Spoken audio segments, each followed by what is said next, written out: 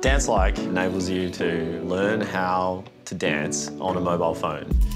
TensorFlow can take our smartphone camera and turn it into a powerful tool for analyzing body pose. We had a team at Google that had developed an advanced model for doing pose segmentation. So we were able to take their implementation, convert it into TensorFlow Lite. Once we had it there, we could use it directly. To run all the AI and machine learning models to detect body parts, it's a very computationally expensive process where we need to use the on-device GPUs. TensorFlow library made it possible so that we can leverage all these resources, the compute on the device, and give a great user experience.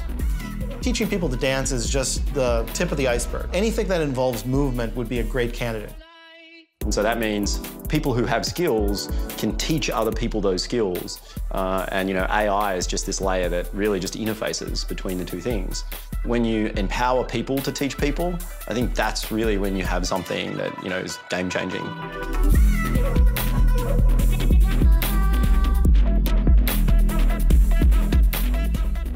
When Tim originally did this, he did this in slow motion.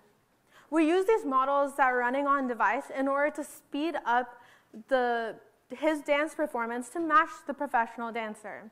We also snapshotted a few motions in order to understand what motions he was doing well and what he needed to improve on. Applications like this can be used on device for educational purposes for not only dance, but other applications as well. New cutting-edge models are also pushing the boundaries of what's available on device. BERT is a method of pre-training language representations, which obtains state-of-the-art results on a wide array of natural language processing tasks. Today, we're launching mobile BERT. BERT has been completely re-architected to not only be smaller, but be faster without losing any accuracy. Running mobile BERT with TensorFlow Lite is 4.4 times faster on the CPU than BERT, and 77% smaller while maintaining the same accuracy. Let's take an example, look at a demo application. So this is a question and answer demo application that takes snippets from Wikipedia. It has the user ask questions on a particular topic or suggests a few pre-selected questions to ask, and then searches a text corpus for the answers to the questions, all on device. We encourage you to take a look at both of these demo applications at our booth. So we've worked hard to bring these features of dance-like and mobile BERT to your applications by making it easy to run machine learning models on device. In order to deploy on device, you first need to get a TensorFlow Lite model. Once you have the model, then you can load it into your application, transform the data in the way that the model requires it, run the model, and use the resulting output. In order to get the model, we have created a rich model repository. We've added many new models that can be utilized in your applications in production right now. These models include the basic models such as MobileNet and Inception. They'll also include mobile BERT, style transfer, and DeepLab v3.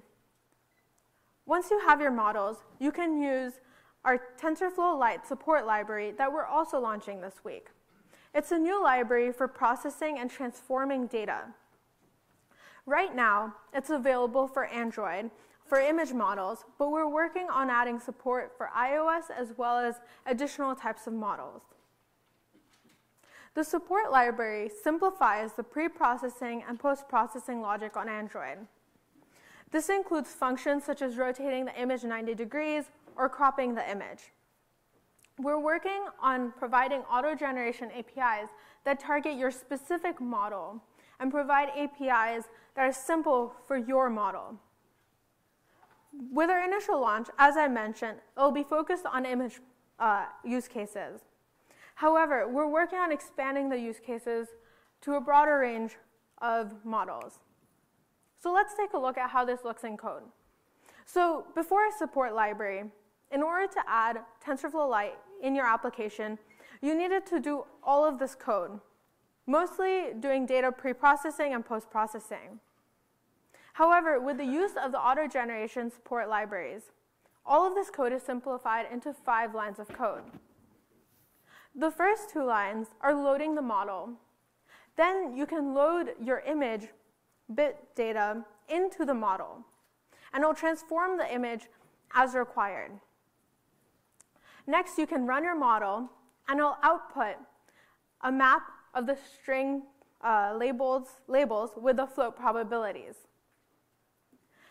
This is how the code will look with auto-generation APIs that we'll be launching later this year. One of the biggest frustrations with using models was not knowing the inputs and outputs of the models. Now model authors can use this metadata, can include this metadata with your model to have it available from the start. This is an example of a JSON file that the model author can package into the model. This will be launched with the auto-generated APIs, and all of our models in the model garden will be updated to have this metadata. In order to make it easy to use all of the models in our model garden and leverage the TF support library, we have added example applications for Android and iOS for all of the models and made the applications use the TF support library wherever possible. We're also continuing to build out our demo applications on both the Raspberry Pi and the Edge GPU. So now, what if your use case wasn't covered either by our model garden or the support library? Revisiting all the use cases, there's a ton of use cases that we haven't talked about in those specific models that we listed. So the first thing you need to do is either find a model or generate a model yourself from TensorFlow APIs, either Keras APIs or Estimator APIs. Once you have a saved model, which is the unified file format for 2.0, you can take the model, pass it through the TensorFlow Lite converter, and then you get a TensorFlow Lite flatbuffer model output. In code, it's actually very simple. You can generate your model, save it with 1 line, and use 2 lines of code to take in the saved model and convert it. We also have APIs that directly convert Keras models. All of the details of those are available on our website. Over the last few months, we've worked really hard on improving our converter. We've added a new converter, which has better debuggability, including source file location identification. This means you can know exactly where in your code cannot be converted to TF Lite. We've also added support for control flow v2, which is the default control flow in 2.0. In addition, we're adding new operations, as well as support for new models, including mask RCNN, faster RCNN, mobile BERT, and deep speech v2. In order to enable this new feature, all you have to do is set the experimental new converter flag to true. We encourage everyone to participate in the testing process. We plan to set this new converter as a default backend at some point in the future. So let's look at the debuggability of this new converter. So when running this model, it gives an error that TF reciprocal op is neither a custom op nor a flex op. Then it provides a stack trace, allowing you to understand where in the code this operation is called. And that way you know exactly what line to address. Once you have your TF Lite model, it can be integrated into your application the same way as before.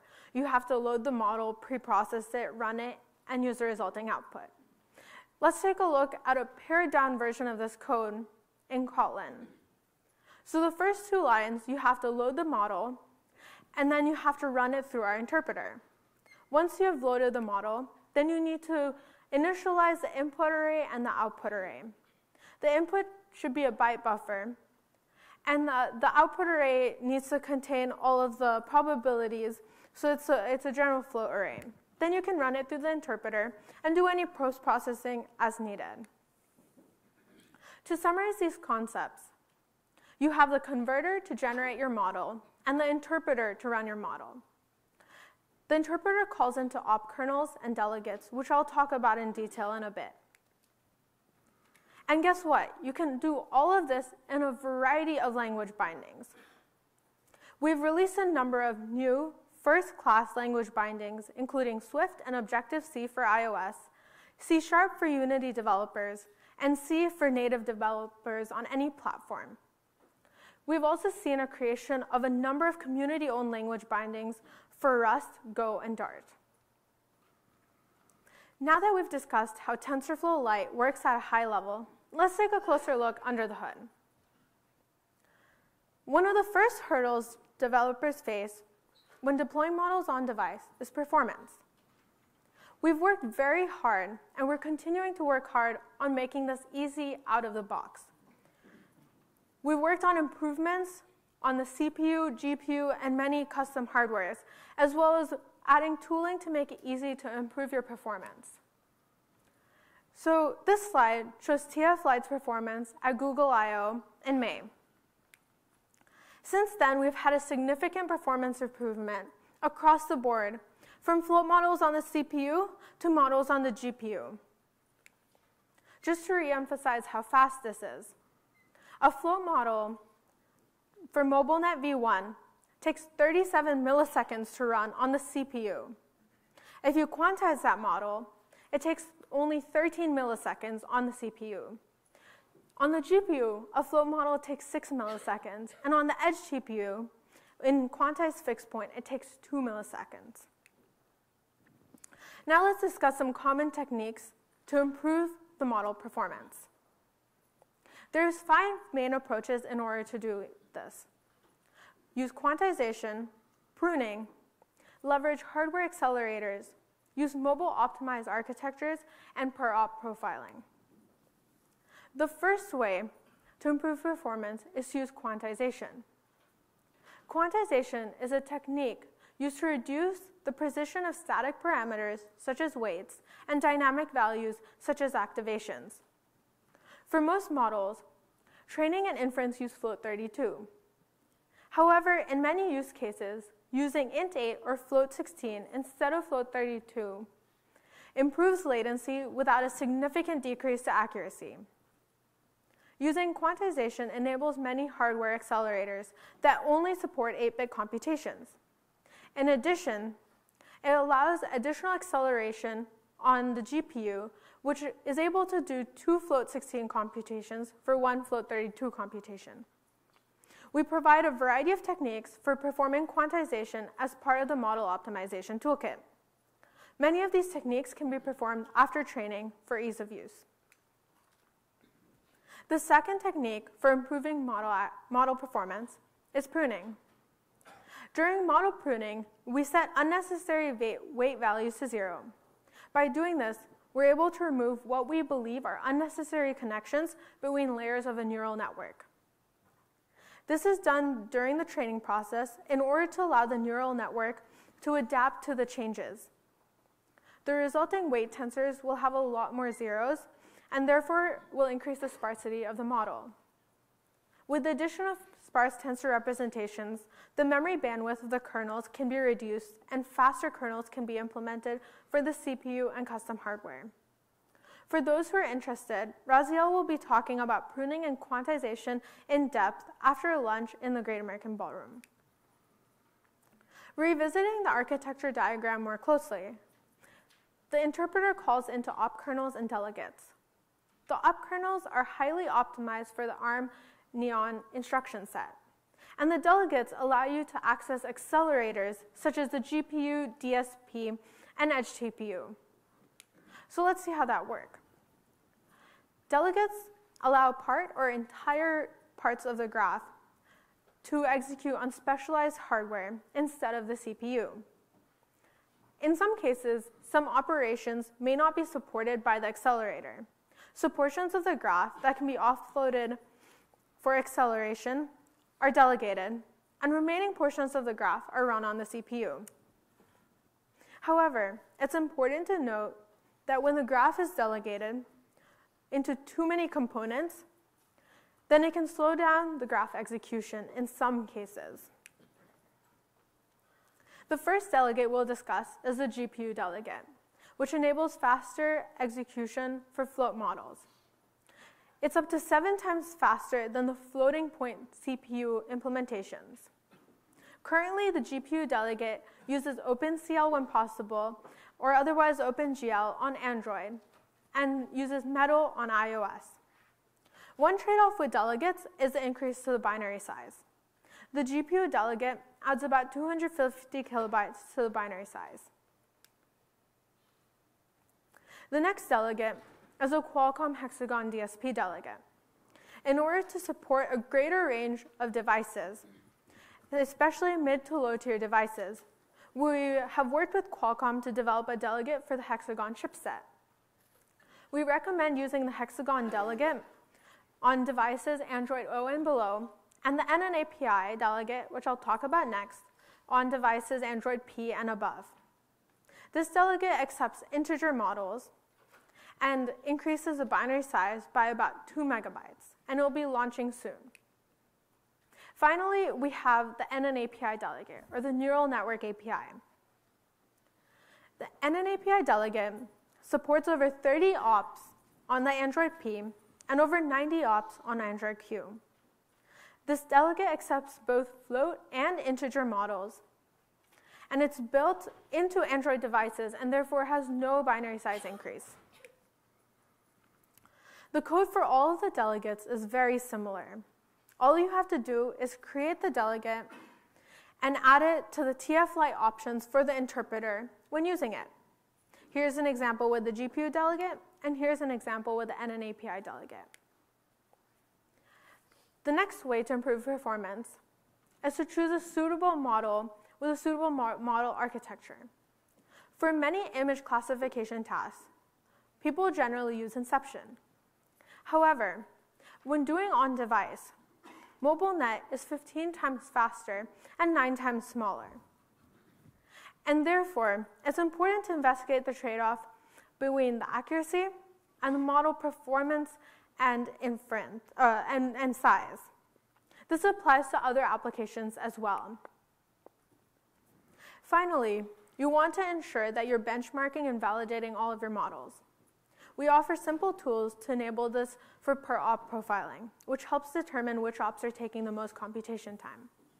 The slide shows a way to execute the per-op profiling tool through the command line. This is what our tool will output when you're doing per-op profiling for a model.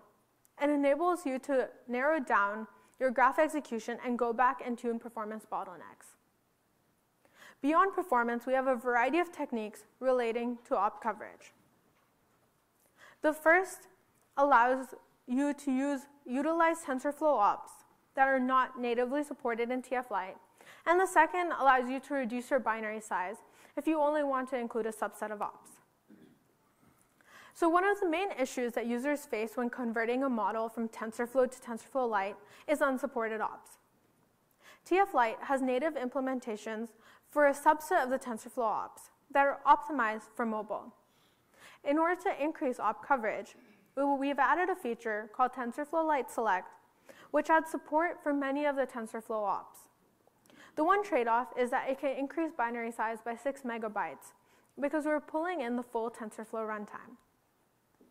This is a code snippet showing how you can use TensorFlow Lite Select. You have to set the target spec.supported ops to include both built-in and select ops. So built-in ops will be used when possible in order to utilize the optimized kernels, and select ops will be used in all other cases. On the other hand, for TF Lite developers who deeply care about their binary footprint, we've added a technique that we call selective registration, which only includes the ops that are required by the model. Let's take a look at how this works in code. You create a custom op resolver that you use in place of TF Lite's built-in op resolver. And then in your build file, you specify your model and the custom op resolver that you created. And TF Lite will scan over your model and create a registry of ops contained within your model. When you build the interpreter, it will only include the ops that are required by your model, therefore reducing your overall binary size. This technique is similar to the technique that's used to provide support for custom operations, which are user-provided implementations for ops that we do not support as built-in ops. And next we have Pete talking about microcontrollers. As you've seen, TensorFlow has had a lot of success in mobile devices, like Android and iOS. We're on over 3 billion devices in production. But let's see if I can. Oh, I might actually have to switch back to. Let's see. Yeah, there we go. So what is really interesting, though, is that there are actually over 250 billion microcontrollers out there in the world already. And you might not be familiar with them because they tend to kind of hide in plain sight. But these are things that you get in your cars, in your washing machines, in almost any piece of electronics these days. They are extremely small. They only have maybe tens of kilobytes of RAM and flash to actually work with. They often don't have a proper operating system. They definitely don't have anything like Linux. And they are incredibly resource constrained. And you might think, okay, I've only got tens of kilobytes of space. What am I going to be able to do with this? A classic example of using microcontrollers is actually, and you'll have to forgive me if anybody's phone goes off, but OK Google. That's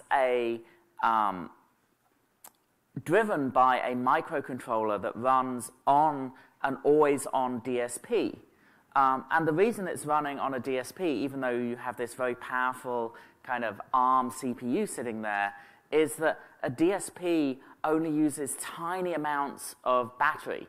And if you want your battery to last for more than an hour or so, you don't want the CPU on all the time. You need something that's going to be able to sit there and sip almost no power. So the setup that we tend to use for that is you have a small, comparatively low accuracy model that's always running on this very low energy DSP that's listening out for something that might sound a bit like OK Google. And then if it thinks it's heard that, it actually wakes up the main CPU, which is much more battery hungry, to run an even more elaborate model to just double check that. So you're actually able to get this cascade of deep learning models to try and detect things that you're interested in. And this is a really, really common pattern.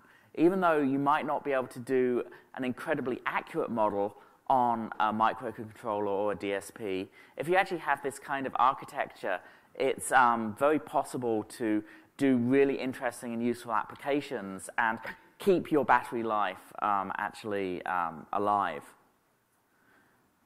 So we needed a framework that would actually fit into this like tens of kilobytes of memory, but we didn't want to lose all of the advantages we get from being part of this TensorFlow Lite ecosystem and this whole TensorFlow ecosystem.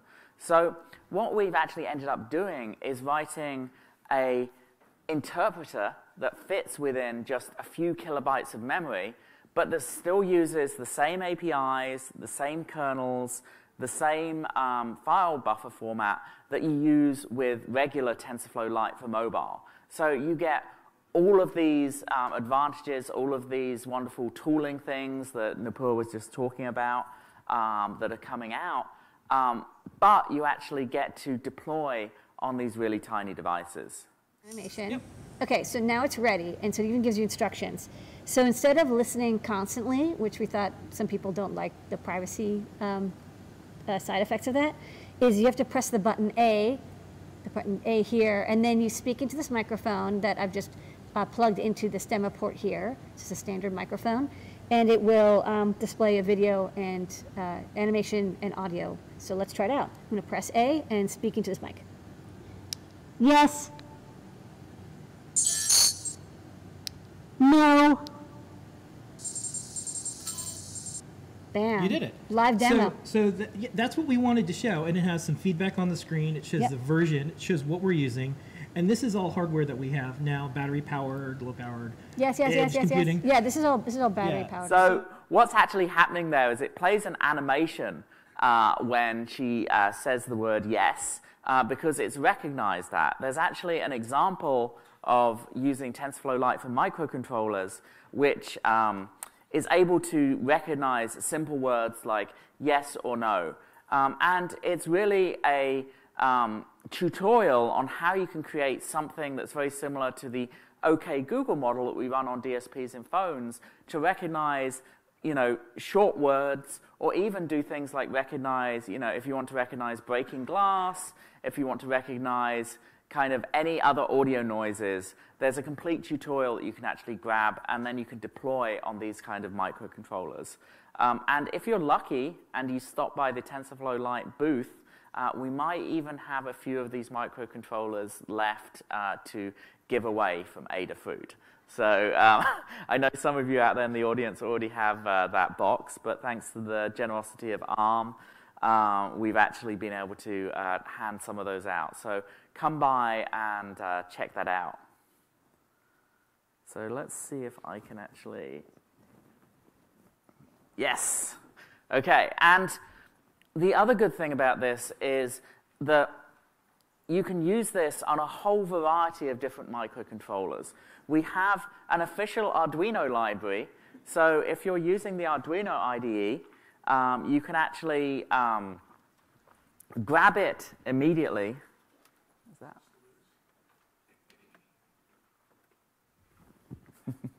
Again, AV, much harder than AI. Let's see. So we'll have the slides available, so you can grab them. But we actually have a library that you can grab directly through the Arduino IDE, and you just choose it like you would any other library if you're familiar with that. But we also have it available through systems like Embed, if you're used to that, on the ARM devices, and through places like SparkFun and Adafruit, you can actually get boards. And what this does, you'll have to trust me because you won't be able to see the LED, but if I do a W gesture, it lights up the red LED. If I do an O, it lights up the blue LED. Some of you in the front may be able to vouch for me. And then if I do an L, let's see if I get this right,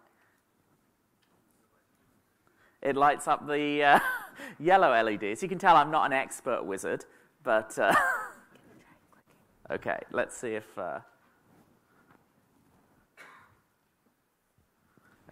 we might need to click on the apply focus. Let's see this. Fingers crossed. Yay! I'm going to skip past... Oh my God, we have audio! This is amazing. It's a Halloween miracle. Awesome. So, yeah, you can see here, Arduino, a very nice video from them, and they have some great examples out there too. You can just pick up their board and get running in a few minutes. It's pretty cool. And as I was mentioning with the magic wand, here we're doing an accelerometer, gesture recognition. You can imagine there's all sorts of applications for this. And the key thing here is this is running on something that's running on a coin battery and can run on a coin battery for days or even weeks or months if we get the power optimization right. So this is really the key to this kind of ubiquitous ambient computing that you might be hearing a lot about.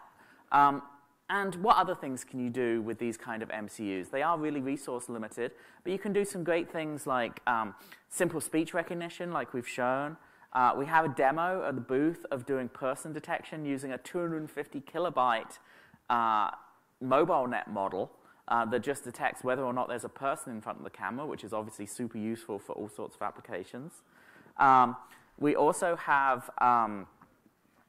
predictive maintenance, which is a really powerful application. If you think about machines in factories, even if you think about something like your own car, you can tell when it's making a funny noise, and you might need to take it to the mechanics. Now, if you imagine using machine learning models on all of the billions of machines that are running in factories and industry all around the world, you can see how powerful that can actually be.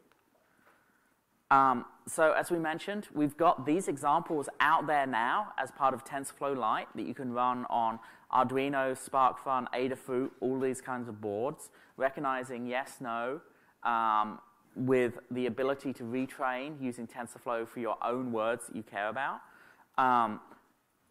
Doing person detection is really interesting because we've trained it for people, but it will actually also work for a whole bunch of other objects that are in the Coco data set. So if you want to detect cars instead of people, it's very, very easy to just retarget it for that.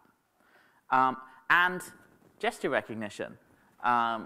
We've been able to train it to recognize these kinds of gestures. Obviously, if you have your own things that you want to recognize through accelerometers, that's totally possible to do as well. So one of the things that's really helped us do this has been our partnership with ARM, who are making all of the devices that we actually designed all the devices that we've actually been showing today. So maybe the ARM people up front, if you can just give a wave so people can find you. And thank you. You know, they've actually been contributing a lot of code, and this has been a fantastic partnership for us. And stay tuned for lots more where that came from.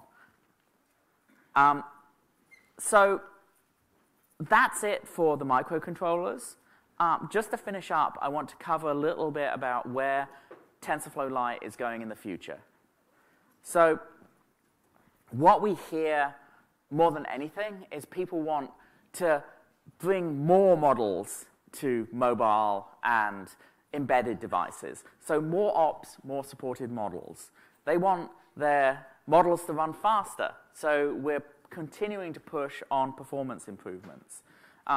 They want to see more integration with TensorFlow and things like TensorFlow Hub, and easier usage of all these, which means better documentation, better examples, better tutorials.